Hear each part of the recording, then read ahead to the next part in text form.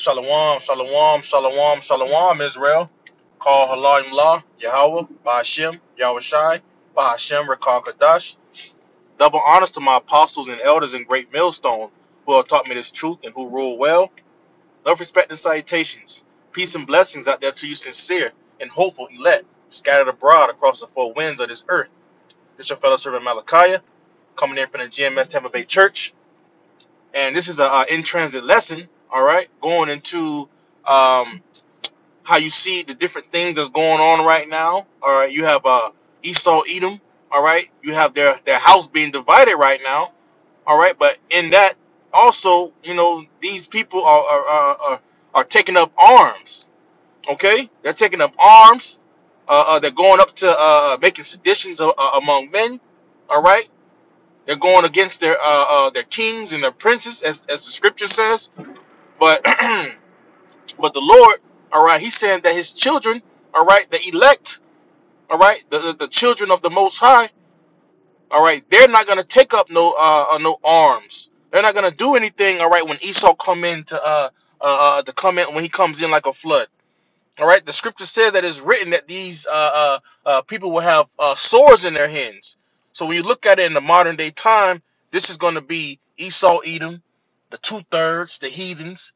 All right, they're going to be taking up arms to go against these martial law troops when they come in. All right, you see the gun sales. All right, ammunition. All these sales are just going up rampant. So the Lord saying, "Hey, this is prophecy, all right, that you see right in front of your eyes right now. These people are going to be out here shooting, all right, killing up each other, all right, having sedition, all right. So many different things is getting ready to come to this place of Babylon the Great, all right. But for Israel, the elect, we're not going to take up any arms, all right. So let's go ahead and get that right quick in Zephaniah 3:8. This is the book of Zephaniah, chapter 3, verse 8.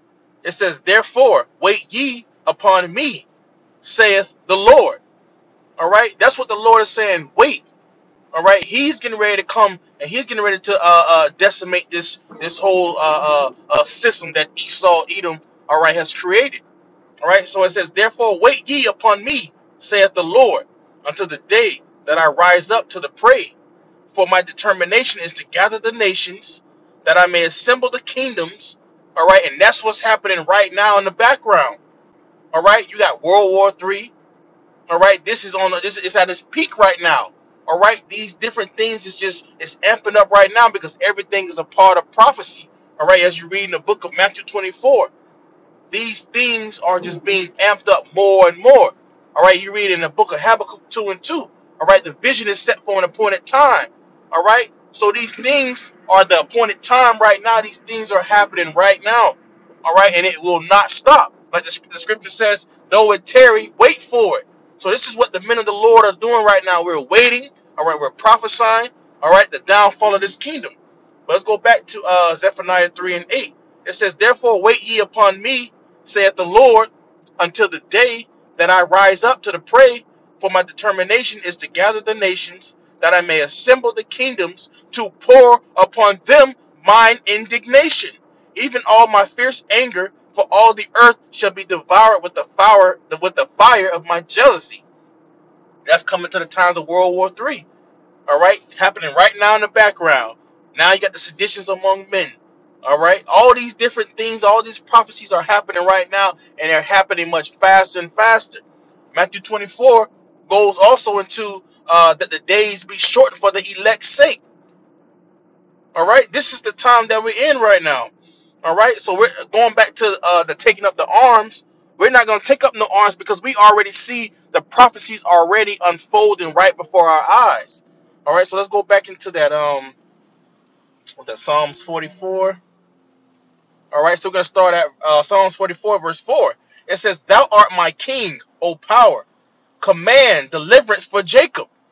That's what we're doing. We're hoping, all right, and praying that the Lord shows favor to us, all right, to deliver us, all right, from these coming times that we're in.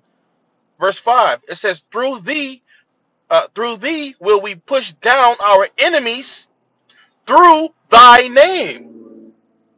All right, through thy name, Yahweh Ba'ashem Yahushai. This is how these kingdoms, all right, are getting ready to get mustered up in the Middle East. All right, through the name. All right, we're consuming this man. All right, by the spirit of our mouths. All right, condemning this man. All right, through the name.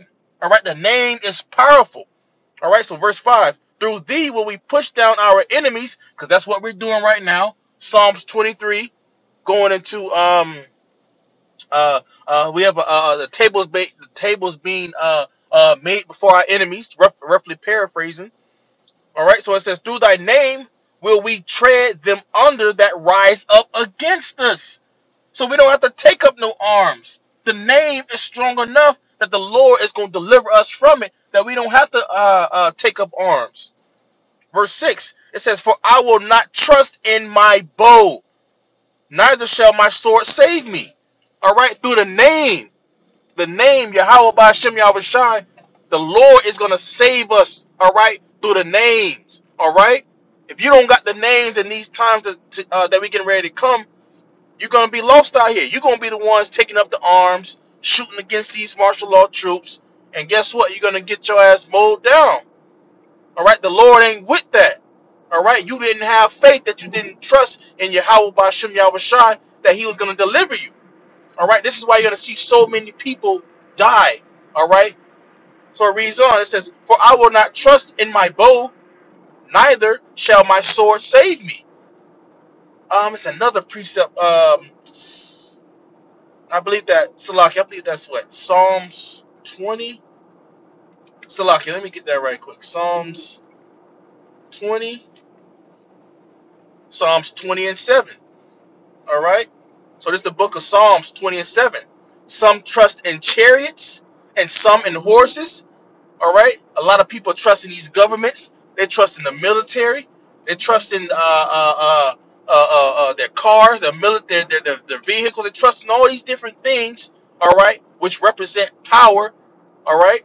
It says some trust, some trust in chariots and some in horses, but we will remember the name of Yahweh, Ba'ashem Yahushai, our power. That's how important the name is, especially in these last days. So we're not going to be out here taking up arms. We're not going to be out here protesting. All right, all these different things the Lord didn't command us to do.